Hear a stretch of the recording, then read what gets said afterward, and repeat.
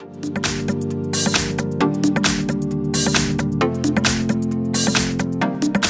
front of me is SONY Xperia 5 tool, and let me show you how to change language on the following device. So at first you need to open the settings, then find and select system, and here click on languages and input. Here just tap on languages, and by tapping on add a language you can reach the list of all languages that can be applied. So just pick the one that you would like to have your device in. It can be Croatian, then select region, and now you need to put it to the first place to make it a default language, and that's it. As you can see, from now on the whole device is in Croatian.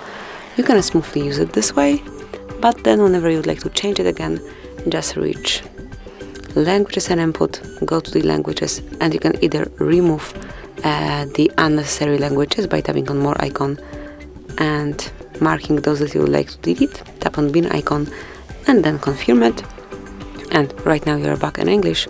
Or you can smoothly perform the same operation, so smoothly click on add a language and then go with the flow. So this is it, that would be all. Thank you for watching, please subscribe our channel and leave the thumbs up.